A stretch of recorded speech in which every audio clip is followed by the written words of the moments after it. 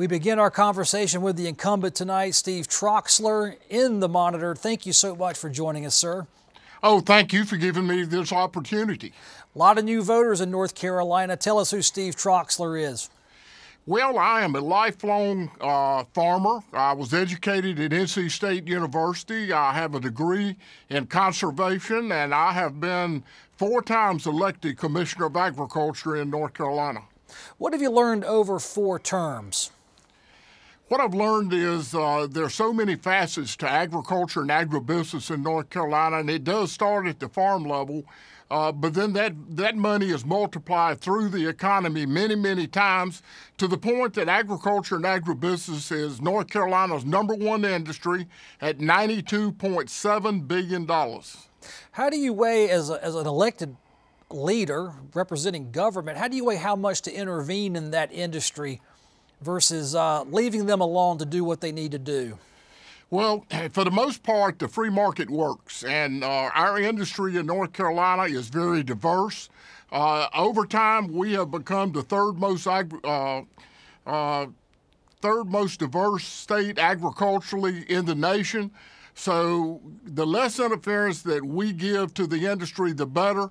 But we do have rules and regulations that we enforce in the department to make sure that things are fair and the consumer is protected. So if you're a new North Carolinian, because thousands move into our state every year and and it can be confusing what our agricultural industry makes up. When I was a kid growing up in this state, hogs and tobacco were the key staples of Sampson County agriculture, but tobacco not so much, I guess. What is hot out there? What's making farmers money? Well, tobacco is still an important crop in North Carolina, but the #1 industry is the poultry industry in this state. But we lead the nation in many different categories. Sweet potatoes is a huge crop in North Carolina. Turkeys is a huge crop in North Carolina. We rank #2 in turkeys. So we do a lot. I mean, people would be amazed at the number of commodities that we rank in the top 10 in the nation. I mean, take fresh market strawberries, blueberries, trout. The list goes on and on. We grow cucumbers in North Carolina primarily for pickling. We rank high in the nation in that. So we're very diverse, and we work very hard to make sure that that diversity remains in agriculture. Now, from your position, do you nudge the industry towards certain crops or certain product lines in agriculture at the expense of others due to technological advance or environmental concerns or politics? Well, certainly not politics, but what we do is we do agricultural research in conjunction with NC State and NC State University.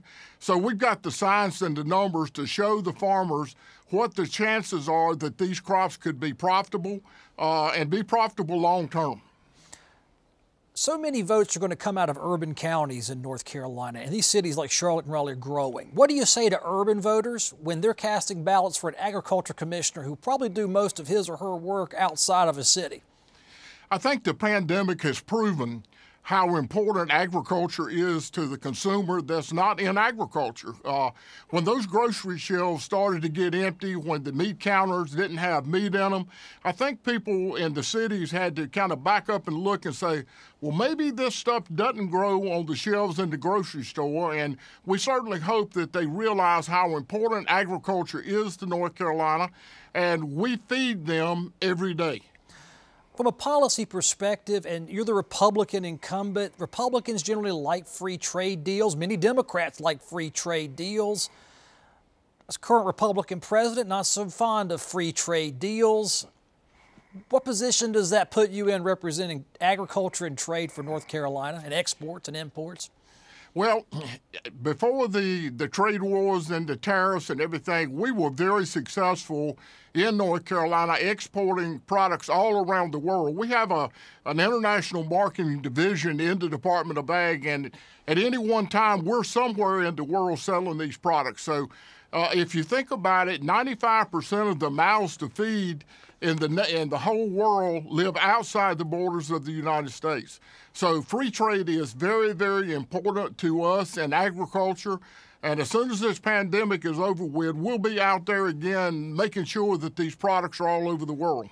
Now, your Democratic challenger was in the studio for an interview. We've already talked to her. She'll be later in this program. I do want to ask you, she said that when it comes to hurricanes and recovery and resiliency, the state should do more than just cut people, or especially farmers, a check for relief. There needs to be a resiliency plan, environmental focus coming out of the State Department of Agriculture.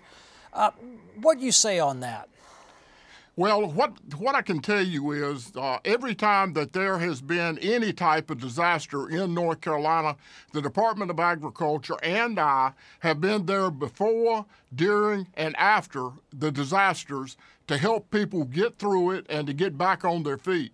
As far as resiliency is concerned, farmers themselves are resilient.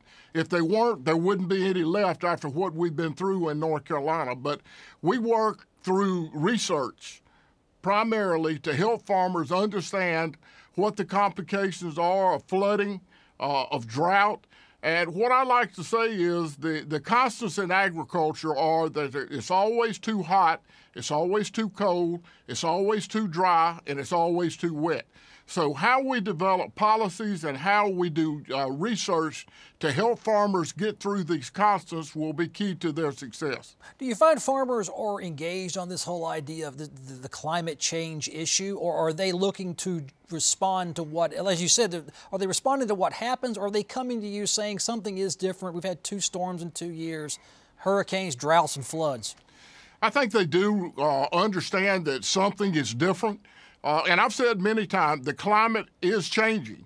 The climate's been changing since before recorded time. There's evidence that the ocean was up to Raleigh at one point in time. We know we lost the dinosaurs and the big animals off the earth. So yes, the climate is changing. For how long, which direction it goes, is it temporary? I don't think anybody knows, but we've got to deal with it. We farm outside. Let's talk about dealing with it. Coronavirus. Cost us the state fair this year. It's not been very fun, and you were supposed to bring a bunch of fun to it. State fair, got to be NC Festival, but coronavirus and COVID-19, a very serious policy matter. How's it affecting agriculture? Well, it absolutely has. It's affected agricultural markets.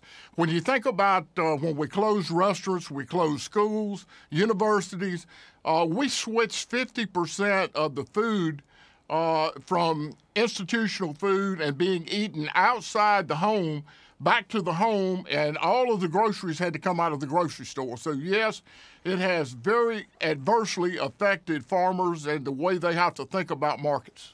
One thing I've noticed down east of North Carolina, those conservative counties, one of the new crops coming out is hemp.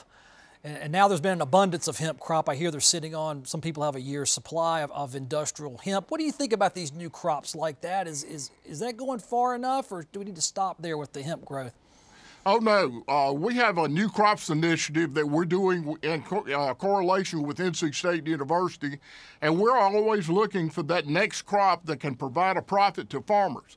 The problem is a lot of people jumped into the hemp industry.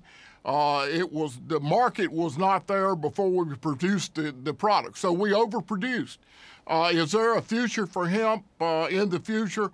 Yes, probably, but not at the level that people went at it this time. And the key is going to be developing the markets and having a regulatory framework that ensures what people put in a product is in the product. We know that was not true this past year. Yeah, well, if hemp's overproduced, I know a lot of farmers try to get into asparagus and other common vegetables, maybe not common to North Carolina. What could be the next emerging crop under your watch if elected the next 4 years? Well, you know, we're doing research on things like stevia. Stevia is a hot ticket right now as a sweetener. We can grow it here in North Carolina with refined production techniques.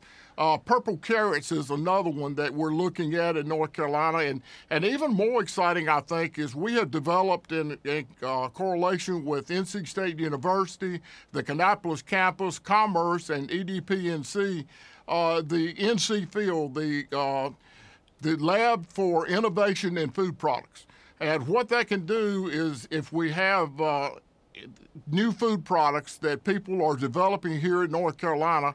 Certainly we want to encourage them to stay in North Carolina and do food manufacturing, and that in itself opens up new opportunities for different crops that we can grow here in North Carolina. Well, a million of us were looking forward to the state fair, and I alluded to it in my previous question, but you made a healthcare call on canceling it for 2020. What's the outlook for the state fair once we get beyond this pandemic? You know, I think 2021 will be the best state fair ever. I think there really will be pent-up demand for people to come to the state fair. This past legislative session that just ended, we did get some relief from the legislature that we had to have to move forward with the state fair. Without this relief, we would have been out of money probably by the end of the year and had to mothball the fairgrounds. So we're set to go for 2021.